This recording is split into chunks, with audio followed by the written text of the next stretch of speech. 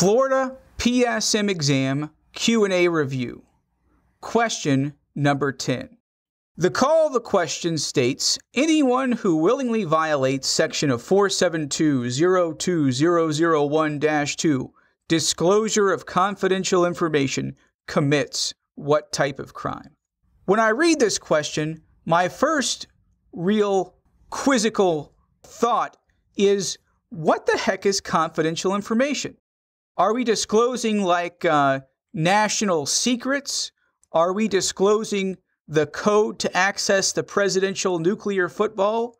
Are we disclosing the Coca-Cola formula to make the syrup? I have no idea. And frankly, cynical me, I don't really care. The rule says X, and it even gives me the statute. I can go to 472.020.112, and I will find this answer sitting right there, I bet. This is an easy question. Why? Because there's no paging around, your 500 pages of statutes. You've just been given the section. The only person who will get this question wrong is the one who did not adequately prepare their Florida statutes before exam day. This is a gimme. The answer choices are felony in the first degree, felony in the second degree, misdemeanor in the first degree, and misdemeanor in the second degree. Reading these answer choices, I find it hard to believe that you, a professional surveyor, are going to be charged with the felony, because felonies are like murder, rape, theft, all kinds of really bad stuff.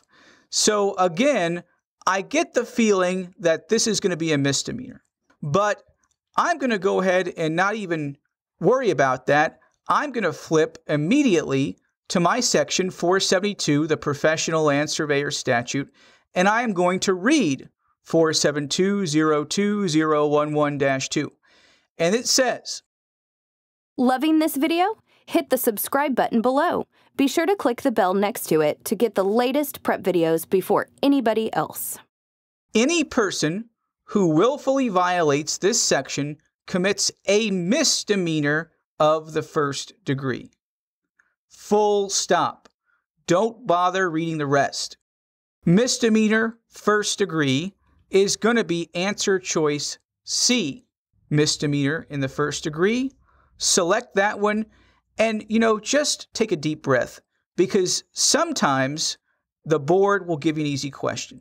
You expect this exam to be tough, and it is, but there are tough questions, there are middle-of-the-road questions, and then there are just some like gotchas or gimmies, and the Florida board just gave you the easiest question I've seen in a long time.